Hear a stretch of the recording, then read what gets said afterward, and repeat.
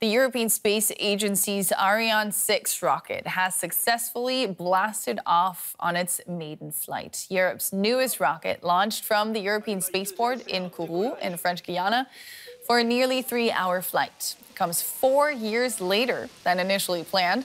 Companies from 13 different countries were involved in the rocket's construction and development.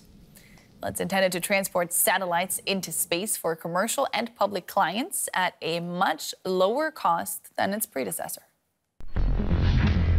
The Ariane 6 is meant to help lead Europe's space industry out of a crisis.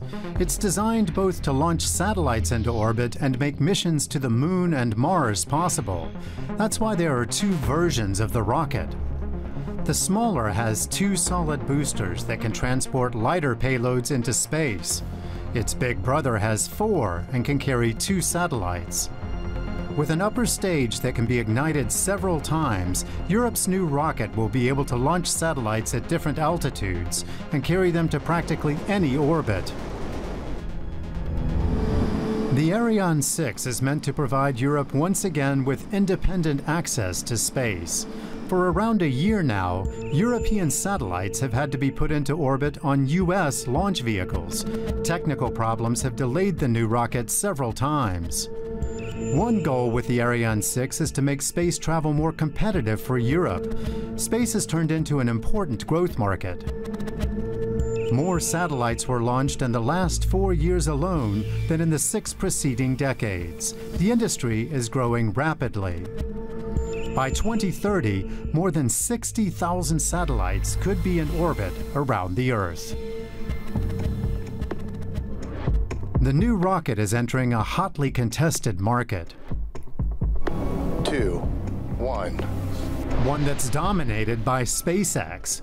The private U.S. company offers commercial satellite launches at bargain prices. SpaceX is also in the lead when it comes to technology. Its rockets are built with stages that can be landed and reused many times, which conserves resources and reduces costs. In the past year, the Falcon 9, SpaceX's workhorse rocket, took off almost 100 times. To keep up, launches of the Ariane 6 will have to drop in price.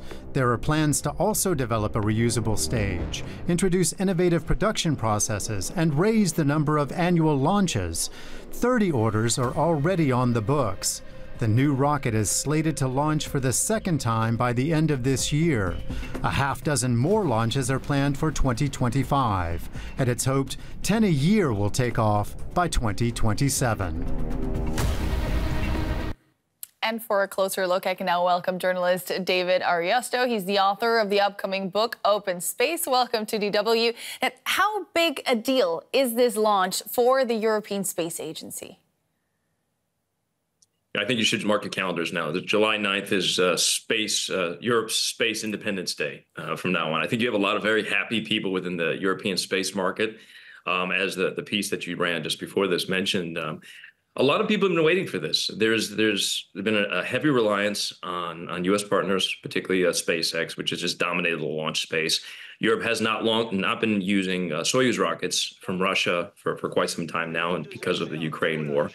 And Europe has its Galileo navigation system that it really needs to launch in some of these Falcon 9 equivalent or Falcon Heavy type rockets into LEO, and it just hasn't been able to do that in a homegrown way. So Ariane is really Europe's answer, and an answer that's been coming for about 4 years in delay, and that's been because of political setbacks and funding issues and technical problems.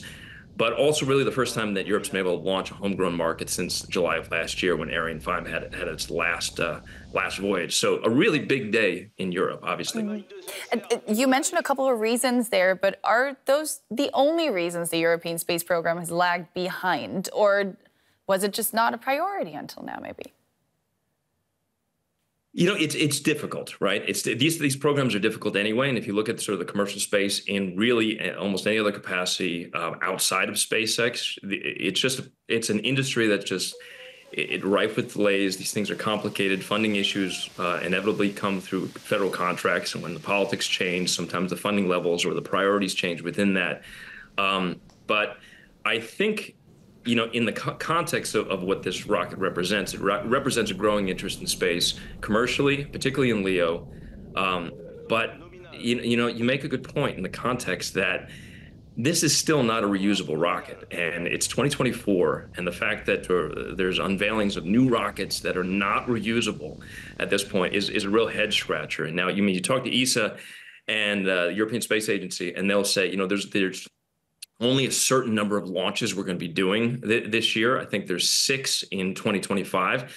But if you look at the SpaceX manifold, I mean, I think there's 6 before the end of the summer. So there's a long road to catch up. SpaceX and others do it more cheaply. That's partly because of the culture at SpaceX and partly because of the reusability of the rockets. So I think until you get reusability in maybe Ariane 7 that comes out later on in coming years, you're probably not going to see the kind of competitiveness that the European industry leaders are looking for. That said, there's just a growing interest in space. And, clearly from an economic perspective, from a technological innovation perspective, I think countries increasingly recognize the importance of putting more resources into low Earth orbit, at least. That's not even to mention cislunar space. So we're going to see more of this coming up in the weeks, months, years ahead. That was space journalist David Aresto. Thank you so much. Thank you.